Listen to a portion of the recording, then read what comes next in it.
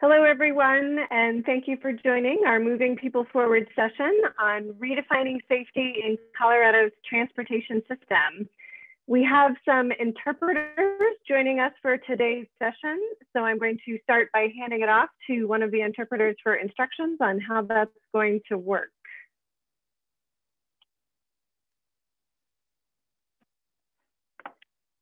And hopefully we do actually have interpreters. Mo or Jack, can you correct me if I'm wrong about that? Jill, I don't think we have interpreters for this session. Sorry about that. Okay, thank you for that clarification. So we do not need to worry about the instructions for interpretation and translation. Again, thank you everybody for joining this session on redefining in Colorado's transportation system. I'm Jill Locantore, the Executive Director of the Denver Streets Partnership, and I will be moderating your session today. We're going to get started with a few housekeeping items. All of you as attendees have your video and audio set to off, but we do encourage you to participate actively throughout the session by submitting comments and questions through the chat function. If you like, you could go ahead and introduce yourself in the chat right now. And you can also submit questions directly to the panelists via the Q&A function. We will try to get to as many of your questions as possible, either in writing or during the panel discussion.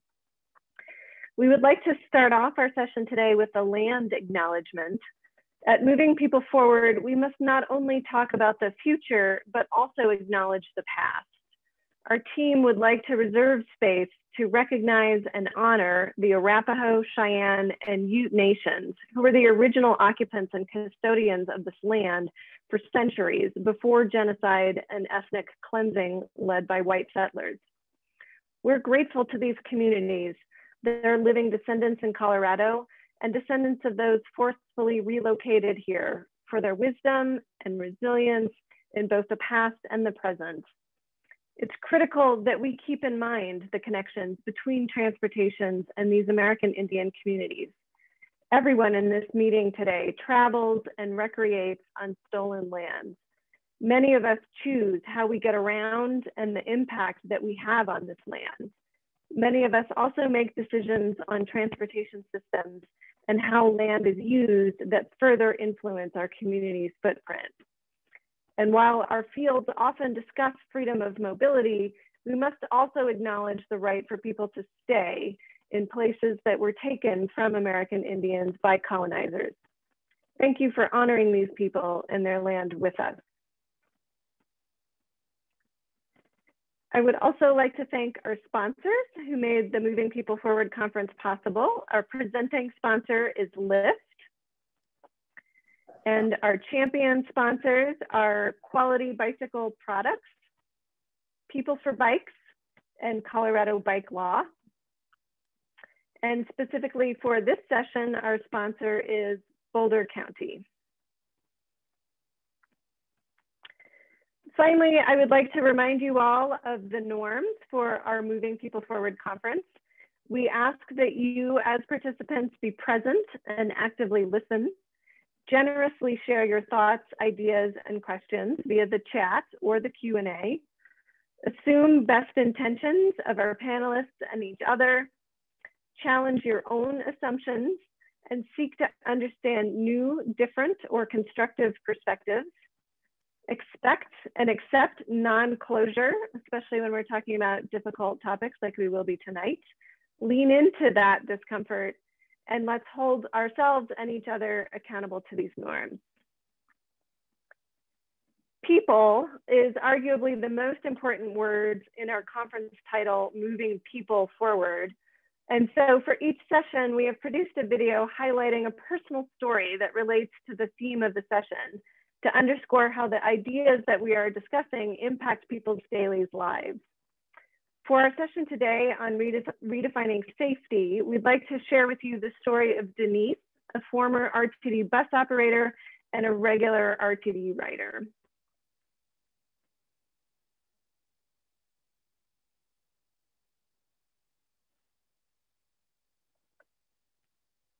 My name is Denise Bowler, and I live in Denver, Colorado. I usually get around my city by public transportation, ride share occasionally, and taxi cab occasionally.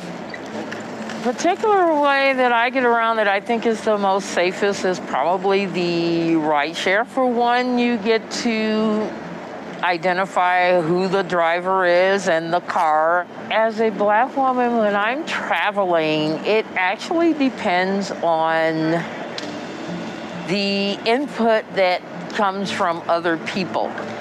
I have traveled on, just walking, not riding anything, where I have been stopped by police for no apparent reason other than them making a assumption and they were totally wrong.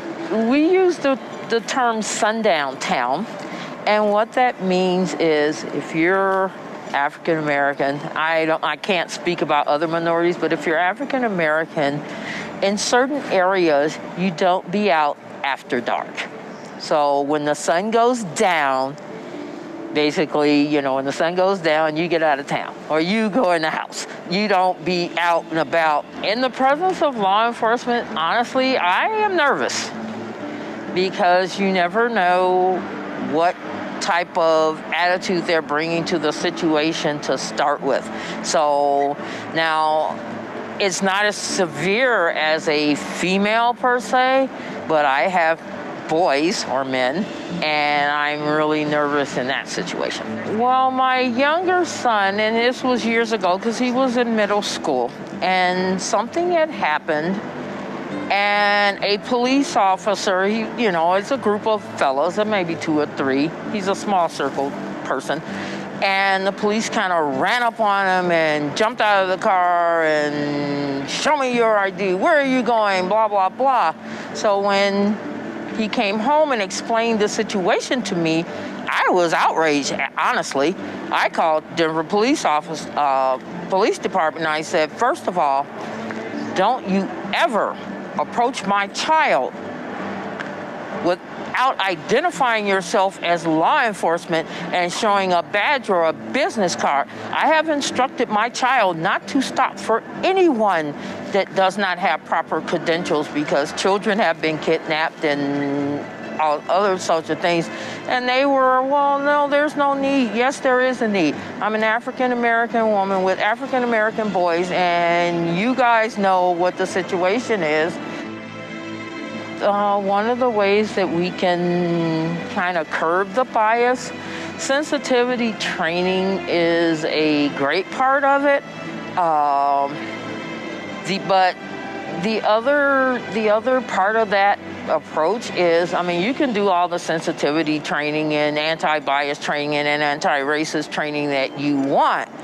It will bring a level of awareness, but it will not necessarily stop that, because these kind of things come from the way you were raised and the way, and the things that influenced you. And so it's hard. You can put this out there, but you can't change a person's sentiment. You can't change their minds. You can't change their ideas. I think a lot of it has to do with the way people are raised, and I call it, what they discuss when they're at the dinner table.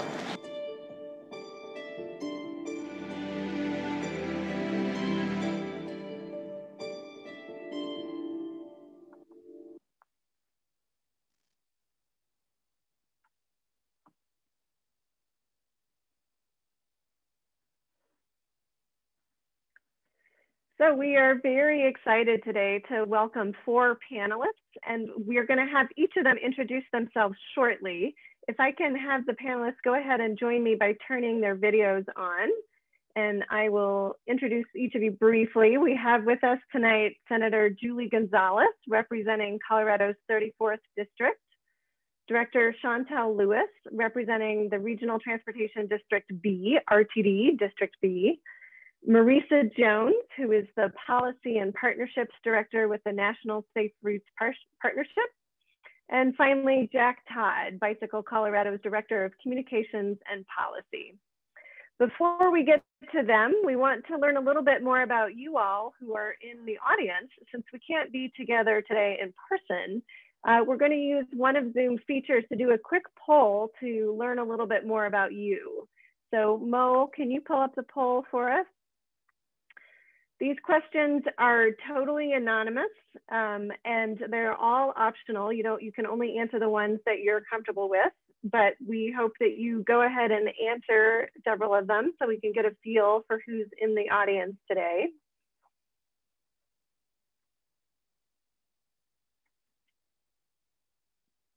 Just going to take a few minutes to let people answer the poll. Hopefully some of you got to attend the keynote session this morning, a very inspiring presentation by Dr. Destiny Thomas. Really helped set the stage about a lot of the equity issues that are the theme throughout our Moving People Forward conference this week and next.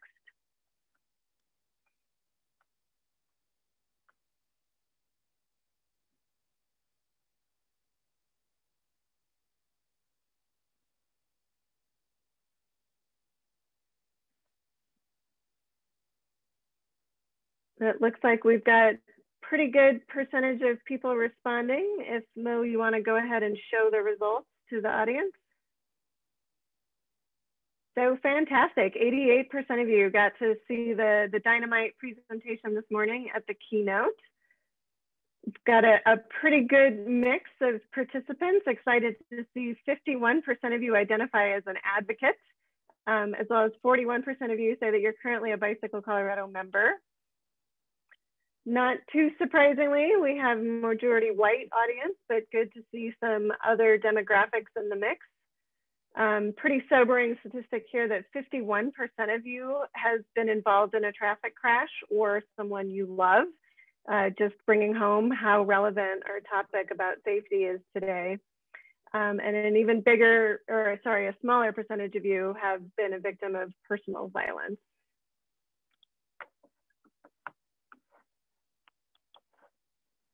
So before we get into the meat of our panel, we wanted to introduce a couple of terms that you're going to be hearing during the discussion today. When we use the word traffic violence or traffic safety, we're referring to crashes, injuries, or death that happen as a result of the design of our streets and interactions between people who are traveling along that street, regardless of whether they're walking or biking, driving, trying to access transit, and regardless of whether it's intentional or not. Most of the crashes that happen in our streets aren't because somebody's intentionally trying to hurt somebody, but unfortunately the violence still happens in that context. And when we talk about personal violence or safety, we're referring specifically to harassment or physical targeting against someone specifically because of their personal identity.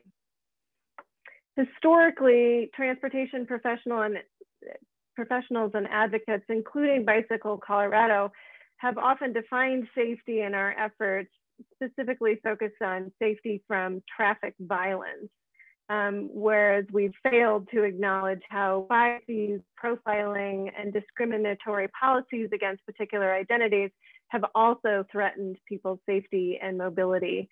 So we're really looking forward to tonight's discussion to help all of us better understand these perspectives and keep them top of mind as we are working to influence and make transportation decisions. So we are now going to let each panelist take a few minutes to introduce themselves, their work, and any personal or professional experiences related to safety that they would like to share with our audience as we discuss redefining safety.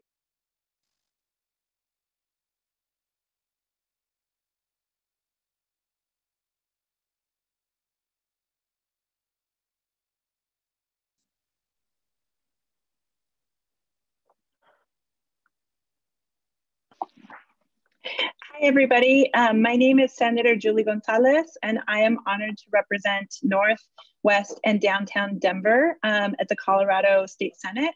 If you hear my little pandemic puppy panda barking, Zoom life. But I just want to, I want to start off by saying that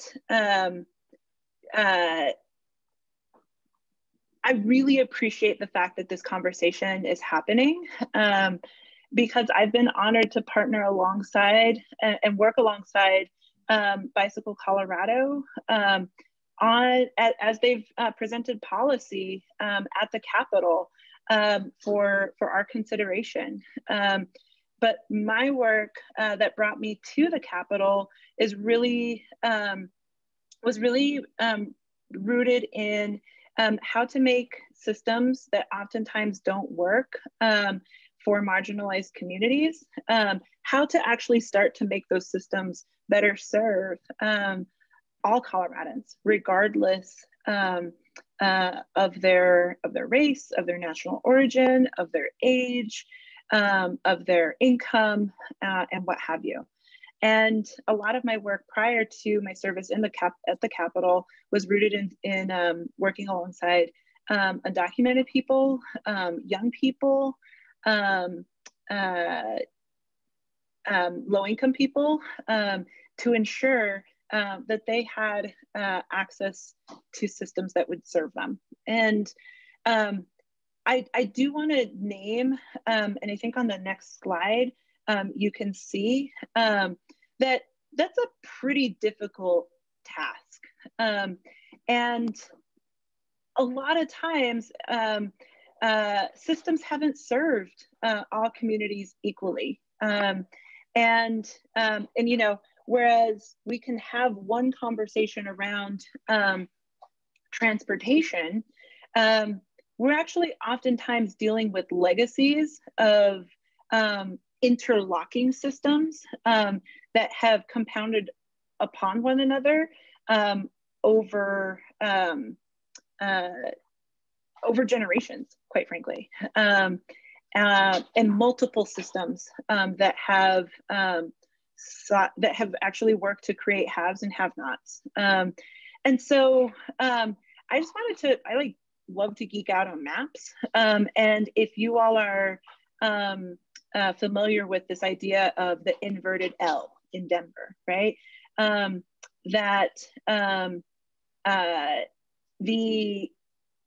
This inverted L, in some ways, has nothing to do with transportation, and in some ways has a lot to do with transportation. And it's fascinating to me to see how this inverted L, right? It's really rooted in Denver's history of redlining, of determining who had access to what land, who had access to property, and the benefits that come with that, how those policy decisions from generations ago continue to have ripple effects and reverberations on all sorts of policy problems that confront us today. You can just see, so that middle map is the history of redlining in Denver. And you'll see that on the map, on the purple map to your left, you'll see a lot of that same inverted L around the north bands and the west bands of the city that continue to reflect higher rates of COVID. The lighter colors are lower rates of COVID infection, and the darker rates are higher rates of vaccination, right? And I'm really honored to represent Northwest and downtown Denver. And in a funny way, my map also represents that inverted L, right? And so as we start to think about my community that has a lot of haves and have-nots, those questions of access to transportation, those questions of access to safety really become important. And so if we go to the next slide, you can see that we have a couple of challenges as policymakers. How do we make systems function and work, and in some cases build for the first time, and in other cases rebuild trust that has been broken, right? And we do that by first acknowledging the fact that there have been longstanding systemic injustices that we need to tackle and to, quite frankly, be bold enough to challenge and tackle by enacting transformative policy, right? It's hard because, quite frankly, we oftentimes, it means that it's slower. It means that the work is harder. It means that we have to be more intentional and being more nuanced and be willing to listen and to learn to one another. But quite frankly, a lot of marginalized communities are impacted by unsafe systems in a number of ways, whether that is a violent immigration system, air pollution, noise pollution, police violence, gun violence, a raging pandemic, right? Like multiple systems are impacting our community safety. And so I think our challenge and our opportunity in this moment is thinking about how we move forward, taking all of those systems into account, understanding our history, understanding our legacy, and understanding how we move forward together. And to me, to have this conversation about transportation is really powerful, because transportation is an opportunity of like how we actually move, how we traverse space, and how we can do so in ways that either separate people or how we actually bring folks together. And so there's a tremendous opportunity there, and I look forward to having this conversation in the Q&A. Thank you, Senator Gonzalez. Next, we're going to hear from Director Lewis. Thank you, and thank you, Senator Gonzalez. It's always nice to hear from you, and I really appreciate the maps as well. If you could go back to the first picture, because it's kind of an important one. I wanted to take a moment to just kind of talk about myself and the reason that I decided to run for the RTD board, but I snapped this picture on the 15L. It's my favorite ride. It's the one that gets me to and from work. And it's a family. It was a young woman, and she had 6 kids with her. And that probably stuck with me because I am one of 6 children with my mother, and we used to catch the bus quite often. And you can't really see, but the young children are all sleeping in this photo, and it was kind of late at night. And I'm often reminding myself to keep these folks, these riders, at the forefront of all of the decisions that I make as an RTD elected. I grew up on public transportation, and public transportation has always been such an important part of my life. Really ensuring that as I am advocating, as I am thinking about policy, as I am making decisions, that I am centering the lives of those that are most marginalized and most vulnerable in our communities. And so I wanted to start with this picture because I think it gives a good backdrop to who I am and why I chose to serve on the RTD board. You can go to the next slide. So some facts and figures. You all know this, but I think it's important in terms of our backdrop as we're having this conversation. So we often are talking about what is it that RTD is supposed to do, and our mission statement is to meet our constituents' present and future public transit needs by offering safe, clean, reliable, courteous, accessible, and cost-effective service. Depending on who you ask, we might meet 1 or 2 of those or all of those. It just kind of depends on the experience for the individual. But I thought I'd start with really recognizing that we serve a lot of people. The service area population is 3.8 million folks. We span across 40 municipalities in 8 jurisdictions, 2 of those being city and counties.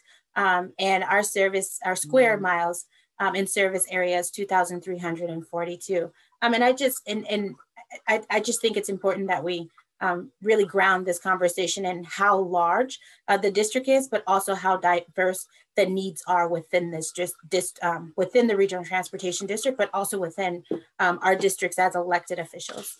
We can go on to the next slide. So talking about transportation and security, safety and security. So I just wanted to give you all an understanding of how transit security has really morphed and changed within RTD. And so I just put this map in here, this timeline, excuse me, Senator Gonzalez has me saying maps.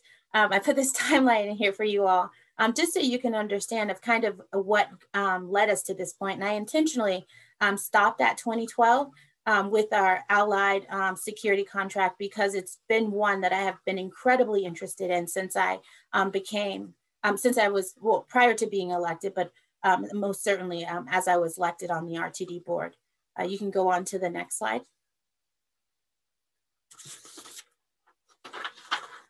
So let me give you a breakdown of our current transit security model, because it is an interesting one.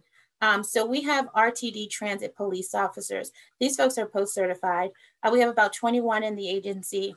The second security folks that we have within RTD, so these are actual police officers, just so you know. The second employment officers are also police officers from different counties. So we have Thornton, Lakewood, Denver, and Aurora, where we have IGA's intergovernmental agreements with these folks, and they provide security for us as well. These are armed security officers. And we also have our allied universal security officers, which actually comprises the most, the largest number of our security personnel. As you can see, I just put this number 300. This might be different today than it was, but it's an important number for you all to know. And then this is actually pretty recent, but I stuck it in here because I think it's important for you all to know, is our allied universal transit safety ambassadors. And this was this was our hope to move away from criminalizing poverty, essentially. So having folks who are armed security guards checking tickets with a gun on their waist, which can be pretty intimidating for some folks. And then I added in here this homeless outreach coordinator, and you'll understand why when I get to the next slide. And I just wanted to give you all some context. So if you can go on. So we've been having a lot of discussions at RTD about safety and security. And I think one of the things that became very apparent to me, and maybe other directors as well, is we didn't have shared understanding and shared definitions of what safety meant for some communities, what security meant for some communities. And I would even say as much so as our operators and our patrons, that we hadn't created this shared definition. And so we had gone into these conversations around our code of conduct. And so we had got a small group of folks together to review our code of conduct. And as we were looking through this code of conduct, and we were doing so in partnership with community, some of the language felt a bit loaded. Some of the language felt coded, that we were actually targeting a specific demographic of folks without actually naming who those people were within that language. And so we had a lot of good discussion about, and I gave this example here, RTD may, in its sole discretion, regulate the movement of individuals to enable the provision of transit services. Pretty vague, right? Quite ambiguous. And so depending on who might be responsible for ensuring that this is happening, could have different outcomes. And I think we've seen that on our transit systems. And so I had this bright idea. I have to chuckle.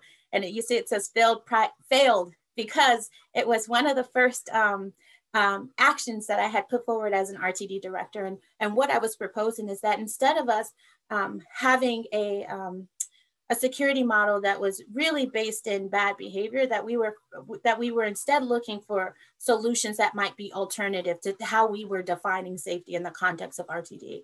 And so, not criminalizing folks who are having a hard time, right? Who might not be able to pay the fare, who might be having a mental health crisis, who might be experiencing homelessness. And so I put this forward. There are 15 of us on the board of directors. You need two other directors to be able to get something on the agenda. And the two folks agreed to put this on the agenda. We got to the board meeting, and I was the only person to vote to support this measure. It was quite devastating for me. It was actually a pretty hard night.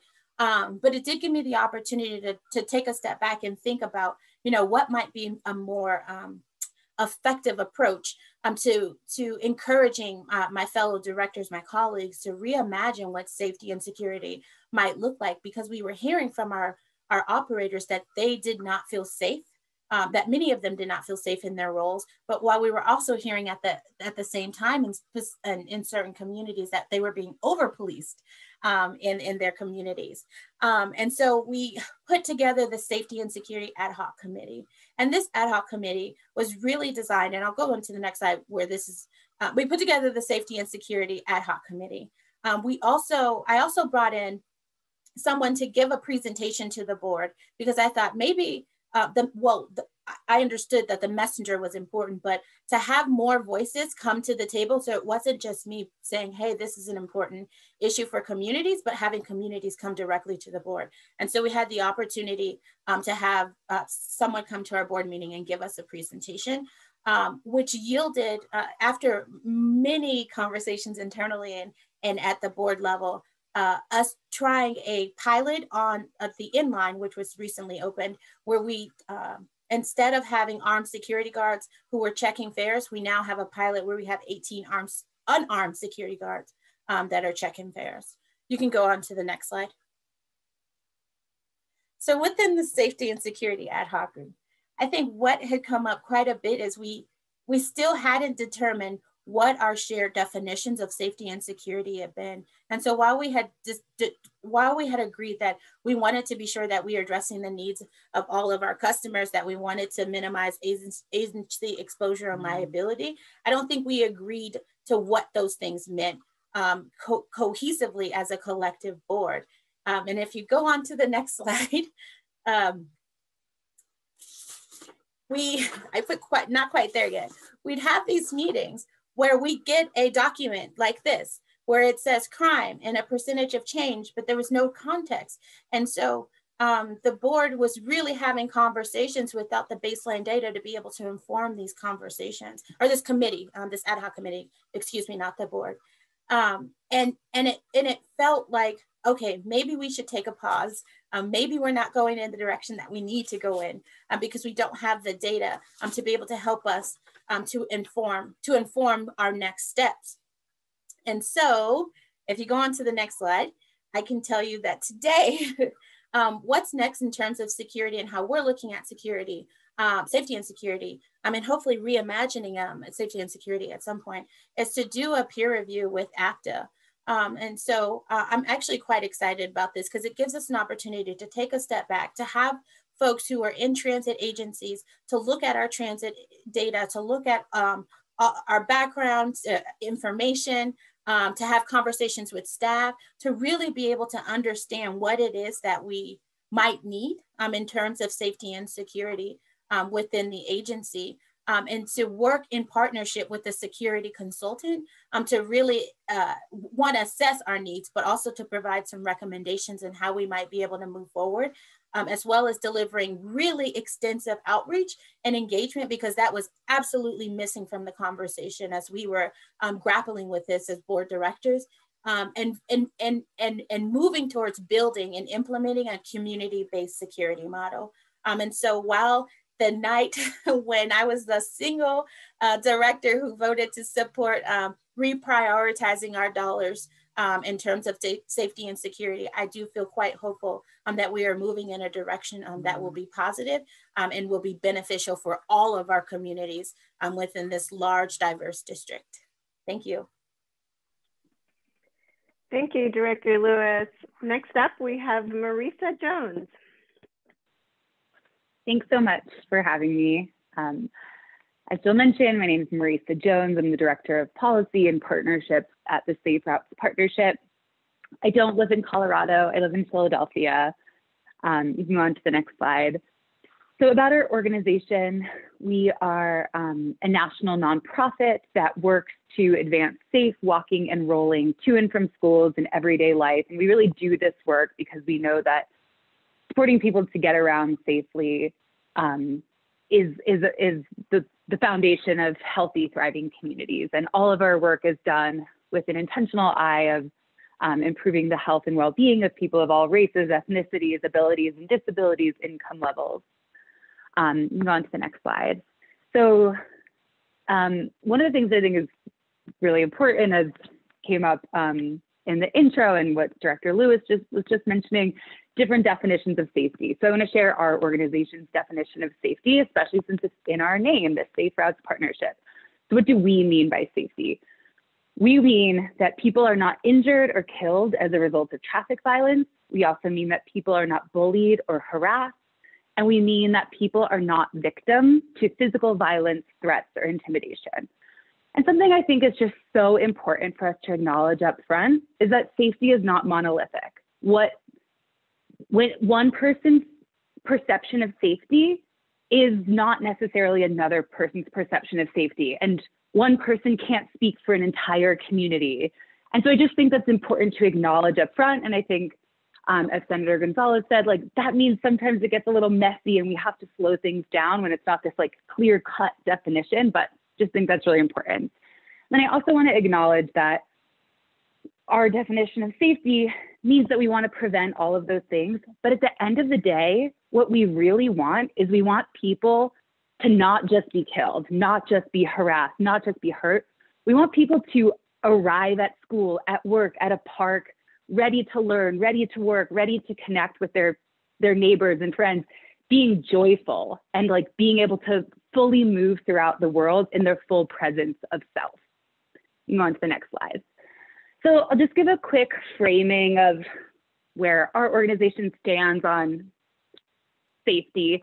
And I'll also share that I'll drop a link to a longer presentation on this if anyone's interested. So the first thing I want to share is just like how important it is to acknowledge that we created the conditions that compel people to make quote unquote unsafe or even criminal behavior. And, you know, there are entire doctoral dissertations on this, but our land use planning and zoning and the way that we build our cities or how we make decisions about policy and funding and who gets crosswalks and sidewalks and bike lanes have both intentionally and unintentionally promoted segregation and discrimination by race and income. And there are some little infographics here that show like high income communities are much more likely to have sidewalks than low income communities.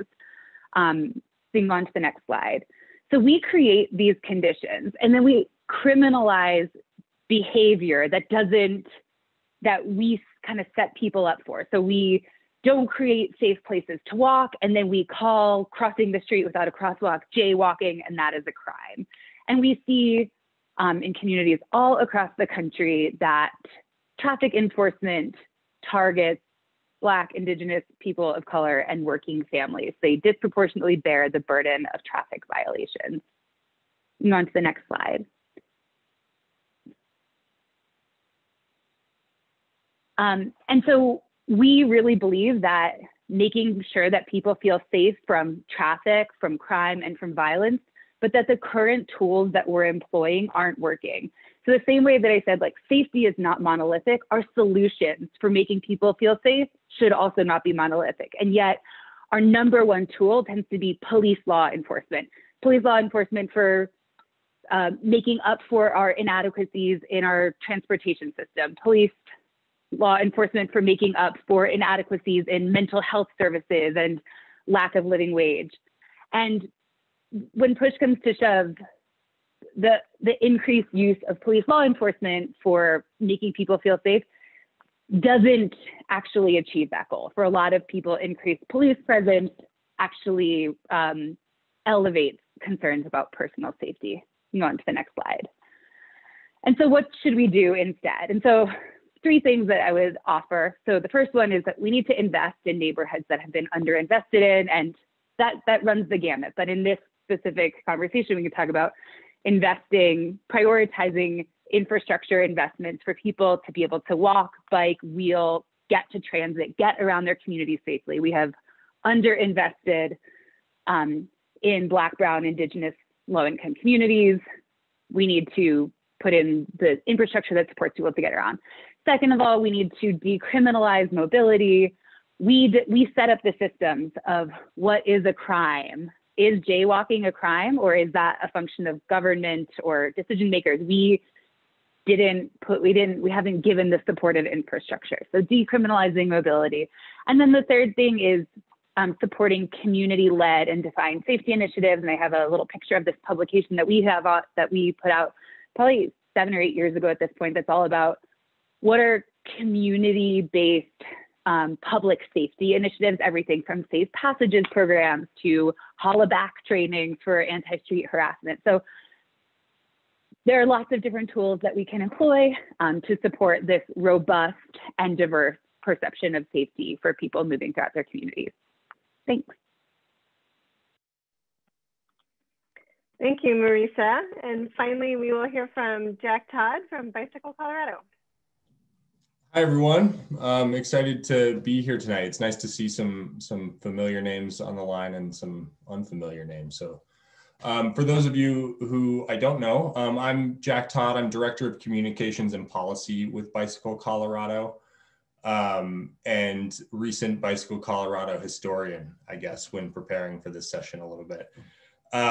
So I wanted to talk a little bit about the history of Bicycle Colorado and kind of the history of how and why our definitions of safety have changed as an organization, and evolved, I think, into something better. So Bicycle Colorado, a lot of people don't know this, we were actually founded as a tourism magazine.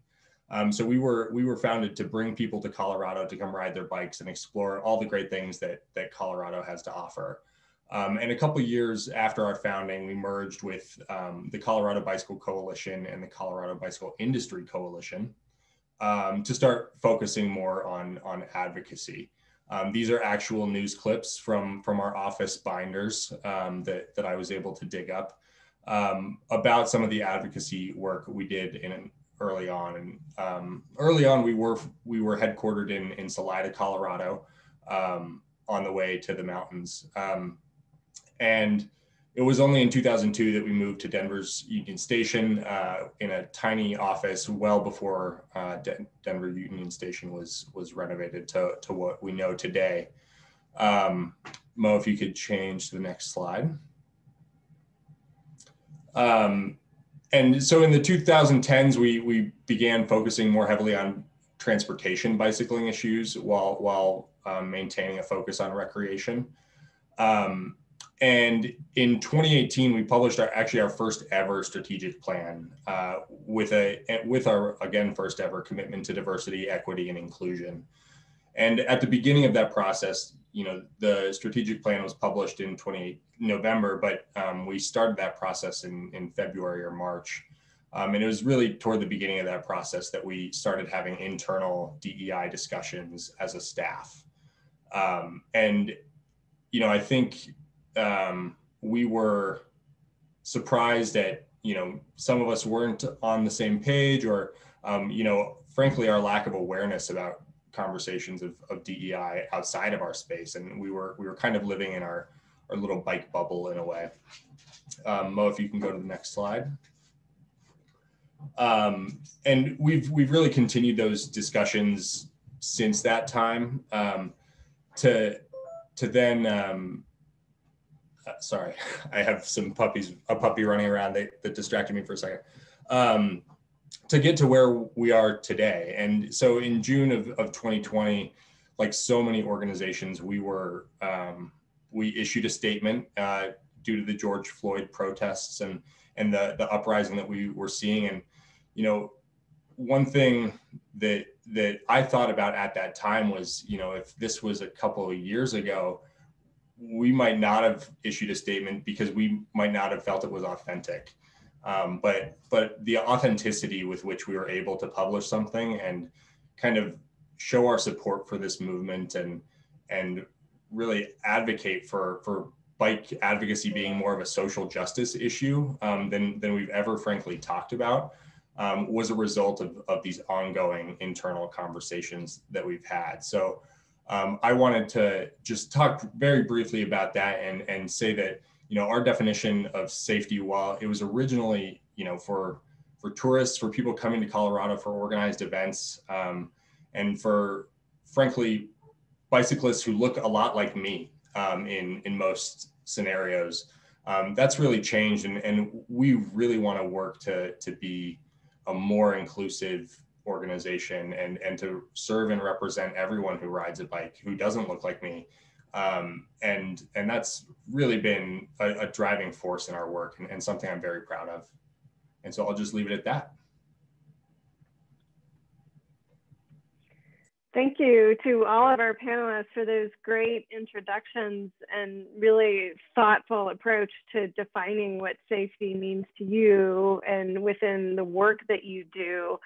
And we're going to transition now to some questions we have prepared for the panelists and discussion, as well as questions from the audience. So please do continue to share your questions and your comments through the chat and the Q&A.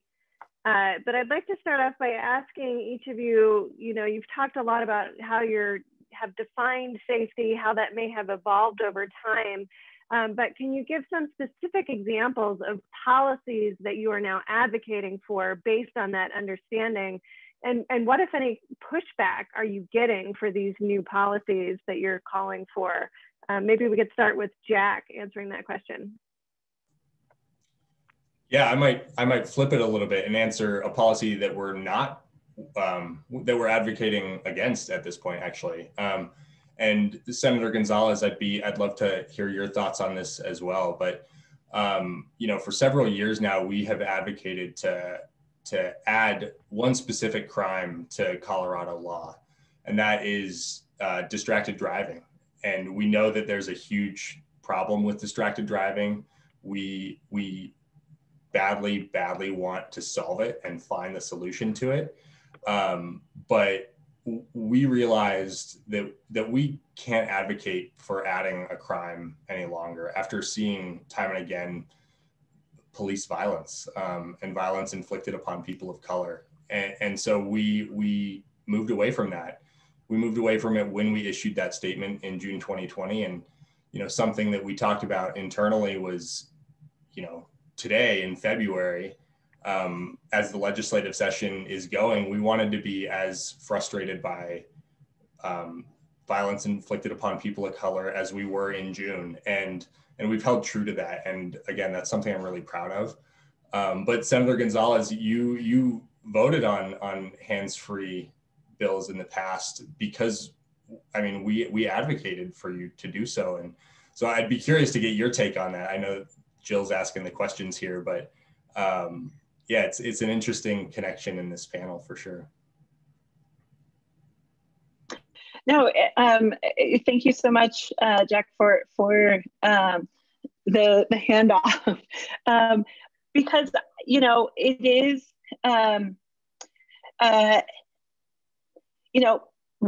I learned a word over the summer that has really stuck with me, and that word was simultaneity. Right, this idea that multiple things can be true, and it doesn't make the other person wrong, right? How can we lift up the value of traffic safety while also recognizing that adding crimes to the books may actually have a disproportionate impact on people of color. And so it was a hard, Panda, she only barks when I start talking. So that was a hard space to navigate, because at the end of the day, you have to vote. I have to vote yes or no. I can't say like, well, can we keep talking about it? Right? Like at the end of the day, given Colorado's single subject rules, you can only consider one policy at a time. And oftentimes our policy frameworks don't allow for that simultaneity, don't allow for that breadth and depth and nuance, right? And so it ends up being a pretty narrow policy conversation of, do you support adding this this additional crime to our statutes or not, right? And so I think it's a testament, right, to the way that we're all being challenged, and that we're all trying to reckon with these imperfect systems, right? That Bicycle Colorado has taken this new stance and position. I see y'all, that's dope. And then also, how can we continue at the legislature, at all levels of government, quite frankly, this conversation around creating safety for everyone, recognizing that some folks feel safe with having more police officers, some folks feel less safe. Some people feel most safe in their cars. Some people feel incredibly unsafe with as many cars on the roads as we currently have. And so, right, like lots of conversations to come, and our work as legislators is to sit and as advocates and enthusiasts, right, and all of the identities that we carry, right, is to sit in that complexity, listen to each other, learn from one another, understand that it's going to take time. When we come together and when we actually do hear each other, that's where we actually get to solutions that can work for all. Marisa, maybe you could speak to how you're grappling with that complexity with the national partnership, and what are some new policies that might have emerged from your thinking on these issues? Yeah, thanks for the opportunity to answer that. So at the Safe Routes Partnership, as I mentioned, we've had this like robust definition of safety for a long time. We have really done some deep work on pulling together active transportation and racial and social justice, and really talked about the field of active transportation for like almost 10 years now. Like, this isn't new to us. And yet we have still, as part of the 6 E's framework of Safe Routes to School, which some of you may be familiar with, we still had enforcement as one of those foundational 6 E's that we were putting out there. It's like, this is really essential to all Safe Routes to School programs. And I will just put this caveat here that for right now, I'm talking specifically about Safe Routes to School. And over the years, especially through our work with civil rights organizations and through our active transportation equity work group, we were pushed to drop enforcement. Like, this is not making people or communities feel safer. And for a long time, we tried to figure out ways to do equitable enforcement. We have countless memos on doing enforcement more equitably. And I think, like many groups, even though social justice and racial equity are not new to us, George Floyd's murder was a real reckoning moment for our organization. It was like, you know what? We haven't been listening. We've been having the conversations, and we've been trying to make this a little easier for our field. Like, you can do this in a equitable way. And ultimately, we came to the decision that enforcement is actually not foundational to Safe Routes to School.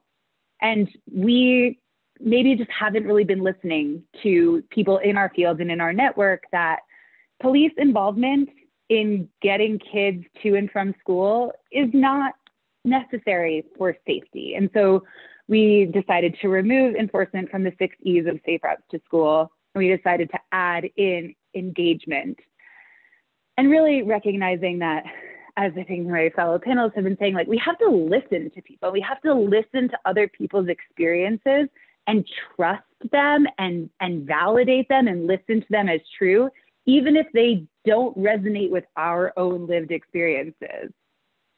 So that's one of the big things that our organization has done in the past couple of years. That, and Jack, I really appreciate you talking about Bicycle Colorado's like historical arc. And this is, we haven't reached a destination. We're just continuing to be on this journey, but really listening to our field and being pushed, and yeah, trusting people's experiences to be true and valid is really what got us to this point. So that was a pretty big announcement when the Safe Routes Partnership said they were going to drop enforcement from their ease. You know, as you mentioned, that had been part of the toolkit for years. Did you get pushback from some of your partners or community members who didn't quite understand why you were going in that direction? Yeah, and I will say that actually overwhelmingly, people were supportive. I think a lot of people were like, hey, we've been telling you this for years, and we will readily admit that. We will say like, yeah, we were told this and we weren't listening.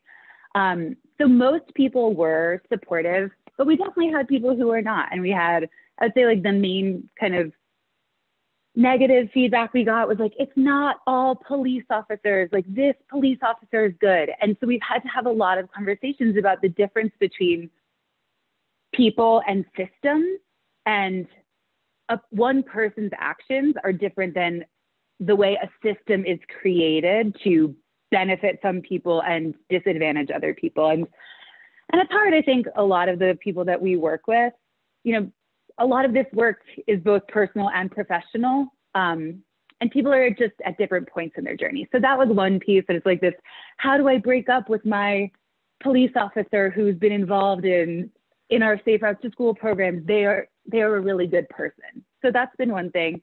And then a second thing is like, we've got a lot of pushback that it's like, we made this bold assertion and haven't given people enough tools for like, how do we do this? And I think that's on us to recognize that like, right, we're talking about Safe Routes to School. We're not like, that's not even our jurisdiction, but that's what we were talking about removing enforcement from. And we can't pretend that disentangling police law enforcement from getting kids to and from school is going to solve the larger issues at play here. And so I think we've compelled some people in our network and our field to wade into issues that feel really insurmountable. So those are kind of the two big pieces of pushback that we got, but overwhelmingly, we've been really heartened by the response. That's like, okay, like we get it. And like, we want to do the work, and just people are at different points in their journey. And we've actually had some really great conversations with law enforcement, police law enforcement, who have been involved in Safe Routes to School over the years to talk through like what have their experiences been and what did they think of this announcement. And yeah, just making sure that we're separating like individual experiences from the system of policing as we know it. So a number of you have brought up the issue of crime as it relates to safety, and the idea that maybe we need to redefine what counts as a crime, but also crime being an issue that members of the public might raise when they're talking about what makes them feel safe or not when using the transportation system. And I'm curious to hear particularly from you, Director Lewis, you know, how you think about this in the context of transit. You know, when people are waiting at bus stops or at train stations, some of them might be citing crime as a reason that they're uncomfortable using transit, but there might be reasons other people feel like their behavior as a transit rider is being criminalized. Can you talk about how you're thinking about that as in your role as RTD director? Yeah, thank you for the question. I'm happy to. I think one thing that's really important for me in my leadership and how I approach this work is to recognize that communities are not a monolith, right? And oftentimes when we're talking about safety and security, it's from a very cookie cutter approach, and we're applying the same definitions, the same approaches to different communities that have different needs. I mean, we have yet sometimes to have conversations to be able to assess what those needs are. And if we're really not doing a great job, we fail to even bring those communities into the conversations at the beginning before we start to even plan, implement, discuss any of the things that we might do. I have a responsibility as a director, and I'm and I'm not perfect. I continue to make these mistakes and learn more and more.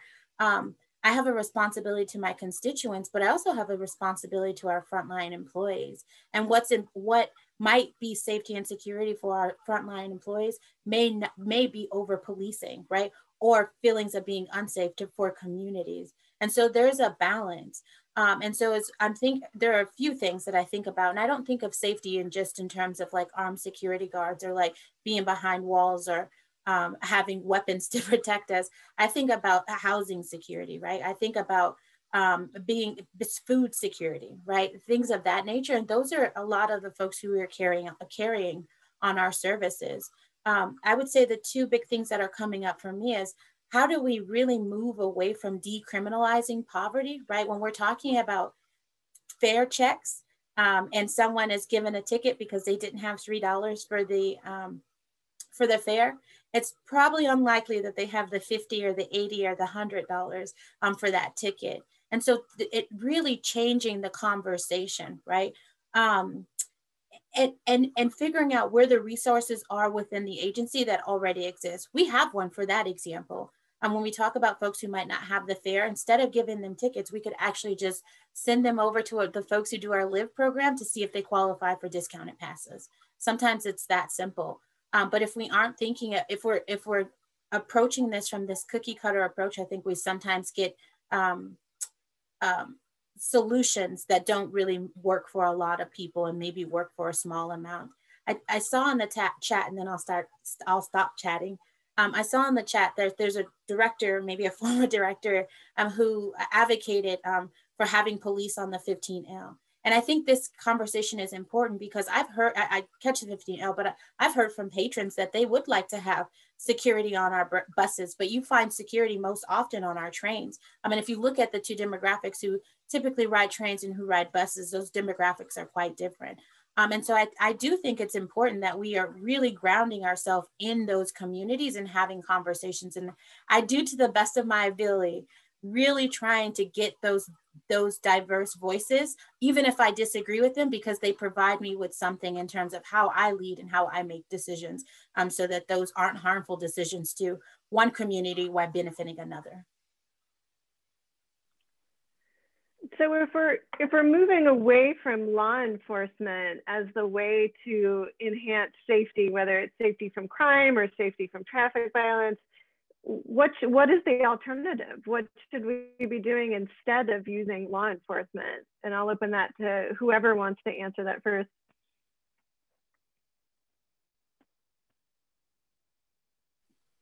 I'm happy to go in. Oh, go ahead, Senator Gonzalez.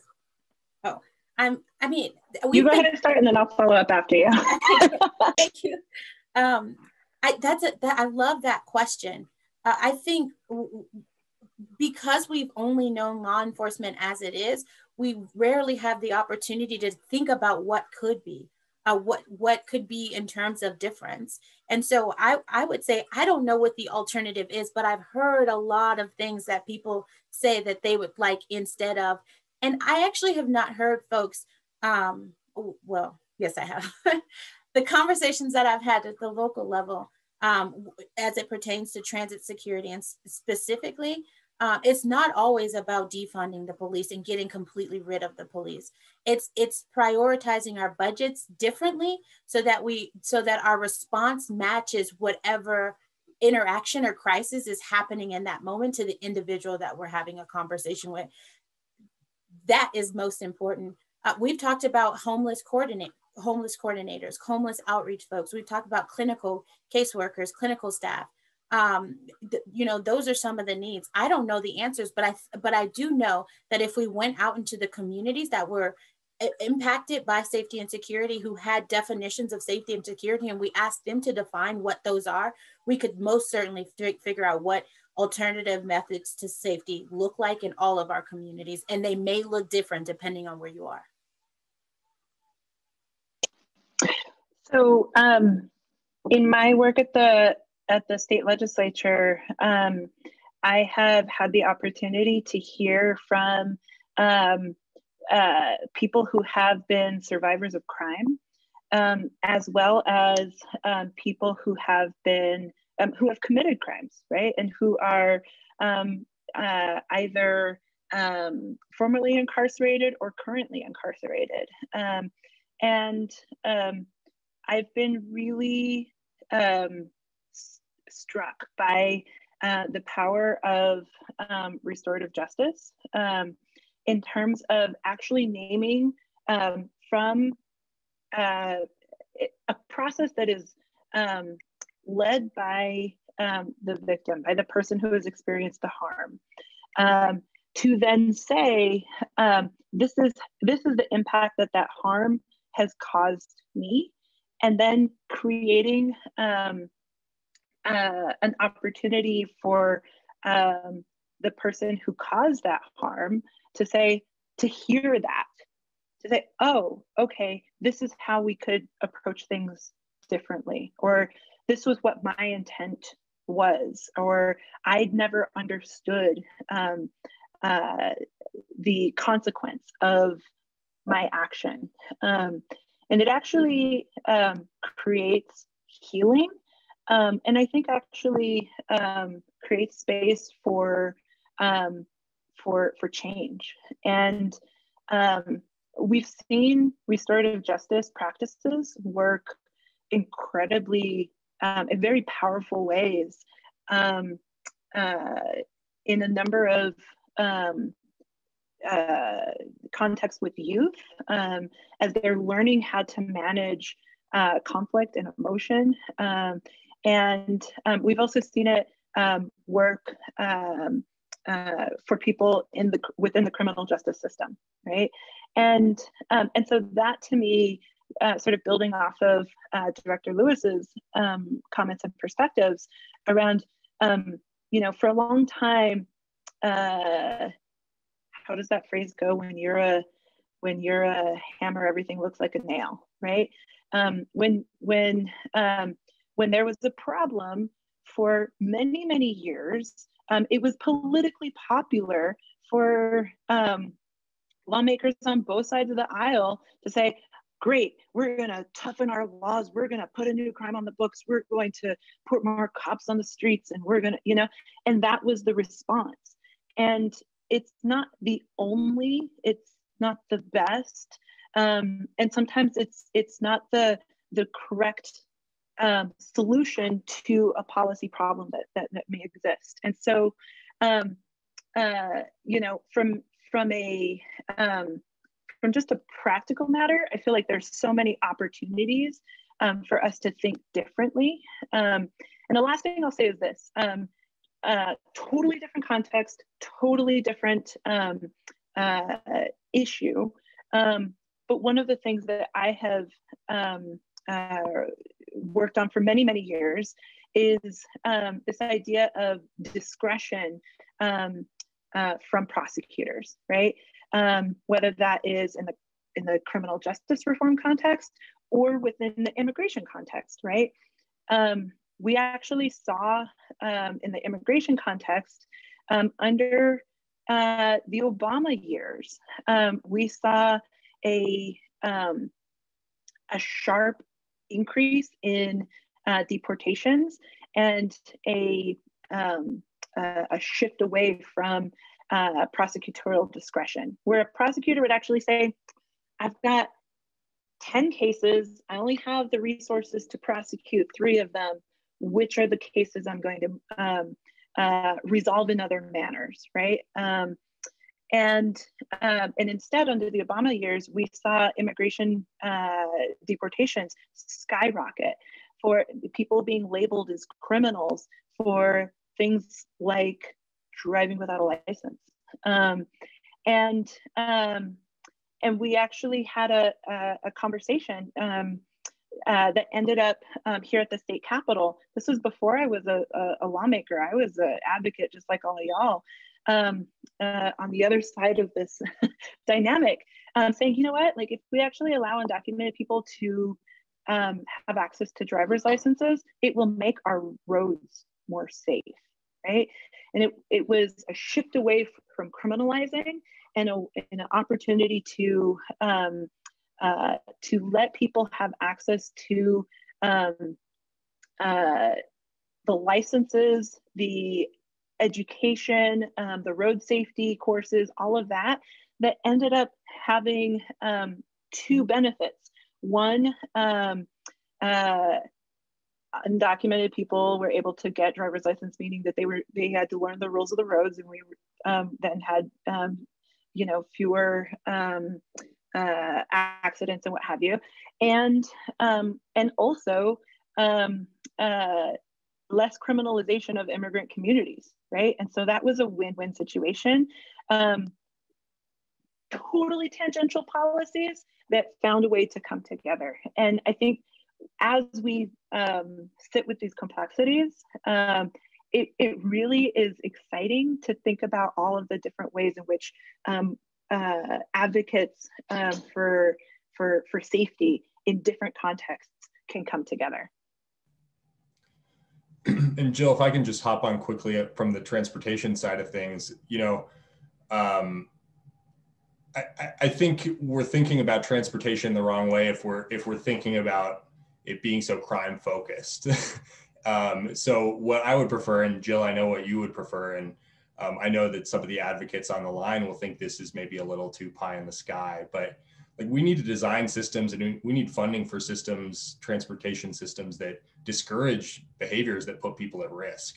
And so if we can eliminate the crime altogether, like that's what we should be striving for, because there's not a single victim of traffic violence or a family member of someone who was lost to traffic violence who would prefer where they are today to having their loved ones with them. And so, asking for more from our transportation system in terms of how we keep people safe is what we need to do. Thank you, Jack. And I do want to give time to answer some of the questions that are coming in from the audience. And this first one is for you, Jack. Can you elaborate on how some people in Bicycle Colorado were stuck in what you call the bicycle bubble, and how you were able to move beyond that bubble? Yeah, I should clarify, Bicycle Colorado, our staff were all very much on the same page with getting out of that bubble. So it wasn't a staff issue. And but I think, bike advocates historically, again, they look like me, or like me from my age to my age 40 years from now. And so there's kind of a, Marisa used the term monolith earlier. There's like one general thinking a lot of the time. And so getting people to kind of change their perspective and practice some empathy and at times kind of radical empathy to put themselves in someone else's shoes. A lot of the time, I think these safety changes and these hard conversations just come down to empathy.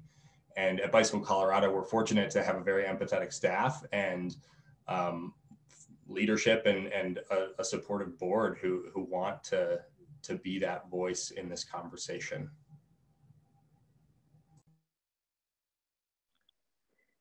So we have another question from the audience. Knowing that communities throughout Colorado are really very different, if you're talking about the Denver metro area or some places that are more rural or outer parts of the state, and that diversity is very different in these different communities, the demographic makeup.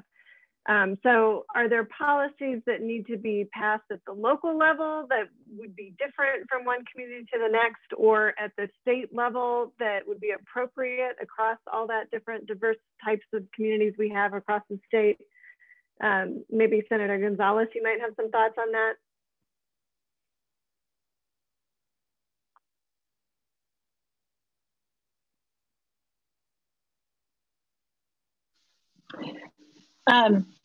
Sorry, I'm going to be honest, my little puppy was being a puppy. Can you just repeat the last part of that question? Sorry. Sure. Like, what policies do we need to be passing either at the local or state level that respect the different demographics of the communities across the state, and some are more diverse than others? Thank you. I think that we do our best work policy-wise when we build policies that benefit everyone, right? That instead of pitting winners versus losers, against one another. And it's really easy to do, particularly in this moment, to say, oh, this is Republicans versus Democrats, or this is car riders versus bicyclists. This is,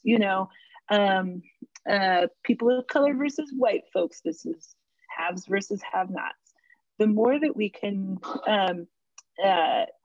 listen and sort of advance policies where there's win-win-win, the better off that we are. From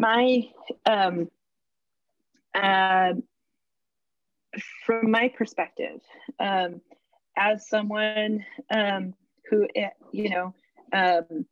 has been a longtime activist on immigrant rights, but who also is a 6th generation Chicana, like my family has been here in this country since before, like Southern Colorado and Northern New Mexico were the United States, like, and quite frankly, since before they were Mexico, right? Like, understanding that there are certain privileges that I carry, and certain times when I need to step back, right? And then other times where I am able to use and leverage my my privilege as, as a senator, as someone who is bilingual, as someone who navigates systems for a living, right? As someone who has middle class privilege, right? Like, naming all of those things and being willing to learn from people who are differently situated. I think that's how we end up with stronger policy.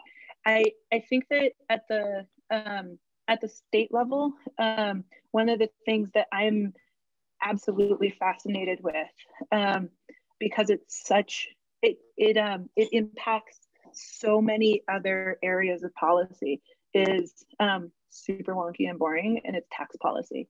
And TABOR, if you're not familiar with it, the Taxpayer Bill of Rights, was passed by the Colorado voters and added to our Constitution back in 1992. I was in like 2nd grade, and it has fundamentally changed what is possible in terms of our budgets, in terms of how we fund education, how we fund transportation, how we fund healthcare, and all of our other priorities. And I think that there will be a conversation actually around transportation funding at the Capitol this upcoming legislative session. And we're gonna have some really deep and intentional conversations around how we pay for the things that we value, right? And y'all, it's gonna be a thick conversation. It's gonna be intense, and I fear that if we try to create winners and losers, that we'll all be less off. But if we actually do the work of ensuring that that our transportation funding policies advance equity and center the people who are transportation dependent, then we all will benefit as a state. And so as we prepare to return to the Capitol, it's going to be a fun time, y'all. And I look forward to engaging with each and every one of you on that policy conversation. We have another question in the Q&A from the audience about the 20 is Plenty campaign that we have in Denver, and cities across the country are calling for lower speed limits, knowing that higher speeds are more likely to result in serious crashes and fatalities and injuries. But the question is, does lowering the speed limit give police more opportunities to target people? I wonder, Marisa, if you could speak to how you're thinking about that from the national partnership perspective, especially since speed limits is a huge issue around schools. That's where we have the lowest speed limits set typically in a community.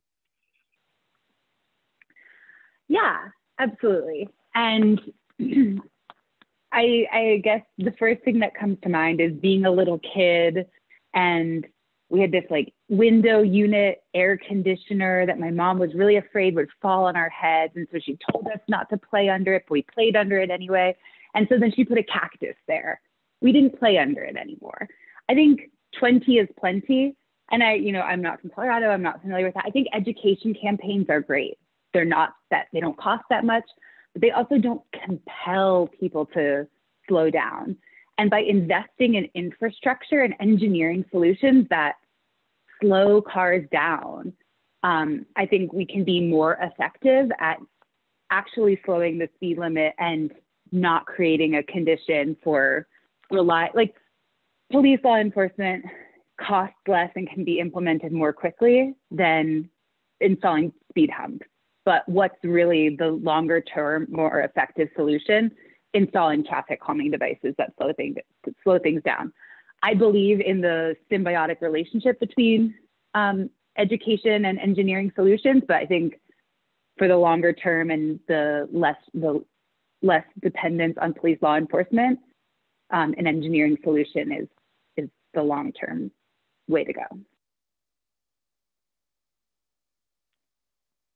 Jack, do you have anything to add to that? I saw you were typing answers in the chat when I raised that question. I was just going to add, there is behavior change that comes from education campaigns. Maurice is right. Like, we need more permanent, more effective long-term solutions. But I think that question sort of assumes that everybody will keep going at the same speed once the speed limit is reduced. And there's research that I'm aware of that indicates that there is behavior change that comes from that. So it's kind of a neutral change that has neutral crime change, I should say, that has safety benefits. And I think that's something that we should be considering as well. Yeah, I would agree that the data has been really interesting from cities like Seattle or Boston, where they very deliberately did not increase enforcement when they changed their speed limits, and yet they saw that the average speed that drivers went decreased just by changing the speed limit, and especially drivers who went egregiously fast over the speed limit decreased even more dramatically. But to Maurice's point, I think the primary value of changing the speed limit is it creates the justification for making those changes in the street design, that we are now, our design standards are to reinforce speeds of just 20 miles an hour rather than designing streets for a higher default speed limit. Marisa, did you want to add to that? Yeah, I wanted to just, since you brought up Seattle, I wanted to just add something that I mentioned earlier in the call, we've been thinking for a long time, but how do we do equitable enforcement? And one thing that Seattle does is that traffic fines that occur in school zones. So if you speed in a school zone, that money goes to a Safe Route to School fund that works on site-specific improvements. And Hawaii has a similar surcharge. And so we do see some opportunity for, as I mentioned earlier in my intro, we've designed the streets this way that are less safe in certain communities. And so I know just completely taking the punitive element out of traffic safety is a conversation that's happening, but we do see some promise for site-specific reinvestment of funds. So it's we know that these engineering solutions cost a lot of money. And if an intermediate strategy is ticketing and fining, then that money should go back to making that place safer. And that's happening in some places. And this is a great example too, I think, of how data can be helpful in understanding these issues around safety, like knowing what is the impact of just changing the speed limit without doing any additional enforcement. And Chantal, you had raised the issue of data in your introductory presentation and how you felt like you didn't have good data to make informed decisions as an RTD board member. Can you speak a little bit more about what data you would like to see to help you make more informed decisions? Yeah, so I think all kinds of data. There is some data that did exist, but when we were really starting to dig in around the number of violent incidents that incidences that might occur, the number of folks who are utilizing our services and don't have fares, the number of arrests that might be happening, the number of interactions with our transit security officers that might happen. I think what we were really looking for was just a myriad of baseline data and to put it all into one place. I think we have the transit security app, right, which collects data. We have our transit security officers who collect data. What I did learn is that we don't have a specific individual who is responsible for tracking our, I'm gonna use crime because this is the term that was used internally, our crime data and to do that analysis. And so that's really what I was looking for as an opportunity for us to say, okay, this is what the data is telling us, and then we might be able to jump, be able to do something with that from there. We are running out of time, but I want to ask one final question for each of the panelists. We'd like to close by providing our audience with some ideas on action items that they can take to apply the lessons that we've been talking about during this session. So maybe if we could do a quick round robin and each of you could answer, what can our audience do to support the safe mobility of all people, regardless of their identity? And who would like to go first? I can start that one. I think you got to start with yourself. And again, I mentioned empathy earlier. Just practice stepping outside your own perspective. That I think is the most important starting point that you can, this is the most important place you can start from. Keep doing things like this. Engage, listen, learn, challenge your own perspectives, your own assumptions, and consider different ideas from people who you don't always agree with.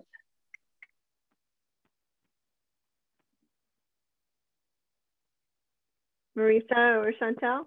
Yeah, I would just say, and I say this all the time, I always feel like a broken record, is to really center those that are in the margins, right? Those that are most oppressed, those are most vulnerable. Center them in their experiences and everything that you do, no matter what it is. Because I do think it's really important. We sometimes forget about the folks who are struggling, who are having a harder time. Someone mentioned our communities with disabilities, right? Think about those communities that are most oppressed in your decision making. Even if it's hard to do that, even if it's uncomfortable, and if you make a mistake, keep doing it. And Marisa, you want to leave us with a final thought?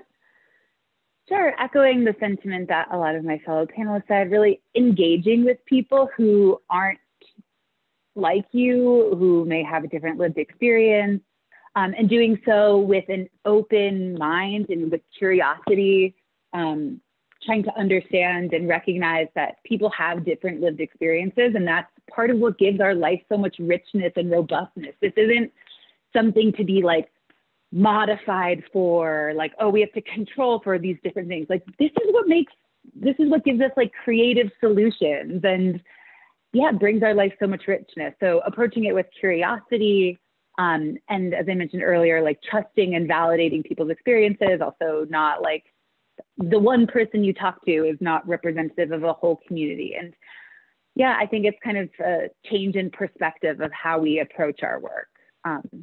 And yeah, it's exciting. And yeah.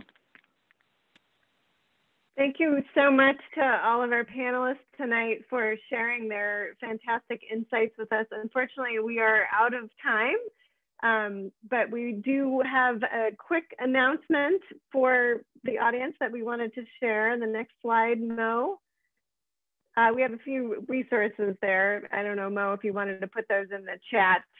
But the exciting news is if you're looking for a new bike, we have 2 opportunities for you to take one home this month, potentially. You can win an Atlas Carbon road bike donated by our friends at Alchemy Bicycles, or an electric Townie 7D donated by the good folks at Campus Cycles. We have a raffle running through March 1, and you can get your tickets at the web address there. So hope you take advantage of that. And thank you again, everybody, for joining us. And we hope to see you back at our next session at Moving People Forward, which is Thursday morning at 9 a.m.